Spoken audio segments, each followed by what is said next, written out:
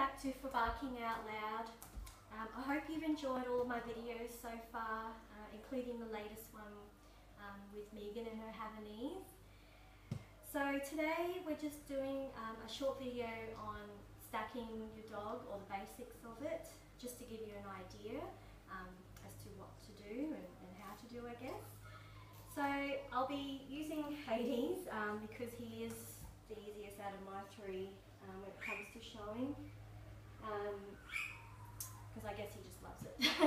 So as a starting point, when you are thinking about showing your dog, the first step really is to learn how to stack them. I do believe starting them as early as 6 weeks is quite handy, because then, you know, when they first enter the ring, they'll pretty much, well, they should be clued on as to what they need to do with you in the ring. And it also depends on what breed you have as well. So I'll start off with that, because a lot of gun dogs in particular, I've noticed, and most other breeds, are shown on the side. So we'll start off with that for Hades. So once you've sorted out getting them stacked properly, good boy. They do like to hold the tail as well when they're stacking. Good boy. And when you are doing this, try and get their expression out of them as well. And that's doing as many different techniques. Depends on the dog itself as well. Some like to have a treat in your hand because, of course, dogs love their food. So with my guys, I do tend to use treats. At the moment I am using Ivory Coats Gourmet, but you know, there's other things like majority use Cheerios, which is obviously loved by most dogs. When you are stacking, you do have to try and get their expression out of them, because judges like to see that as well as confirmation, of course. With other dogs like German Shepherds, they are also stacked on the side, but on the show side, which is your left-hand side, they do tend to tuck the back leg under the body. And I know with British Bulldogs and French Bulldogs, they are stacked front on.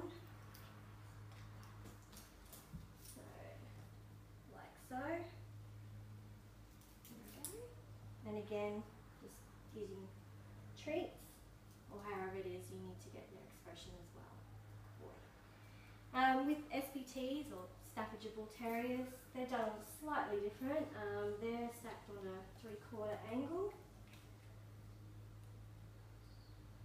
Again, I mean, the purpose of that is because the Staffords are known for their feature of their heads, but it also helps the judge to see not just their heads, but the angle of, you know, showing the body and the balance of it.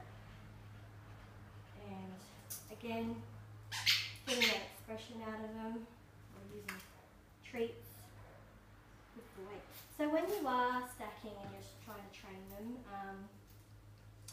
I like to use keywords with my dogs. So things like stand, and when they are standing, you treat them.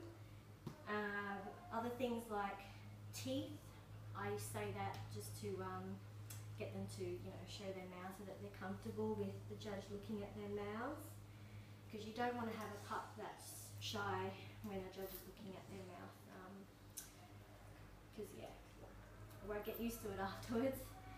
So with regards to show training, there are actual organisations that do help with that, depending on where you are. So in Brisbane, there are places like Caboolture that do show training, Durack, and Lockyer Valley if you're out that way.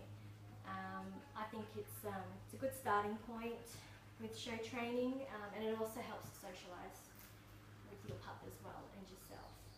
And if you remember Janine saying with her Belgian Shepherds, you need to have confidence, because if you don't have that confidence, you know, the dog can feel that through the lead. And patience, a lot of patience. Because there's some dogs out there that, you know, they don't really, aren't that particular with liking shows. Like I have 2 girls that don't really like it so much. So yeah, just a lot of patience with them, and treating them at the same time, like giving them treats, because then they learn to, you know, think that, okay, this is good. If I stack, I get treats. So yeah, I hope that's given you some sort of idea. When you are in the ring, that's what you do.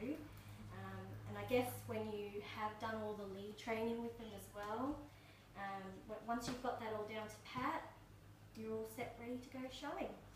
So if there's any questions that you would like to ask, feel free to, because I'll always be happy to answer them as best as I can. But I do hope you've enjoyed this little spiel on stacking.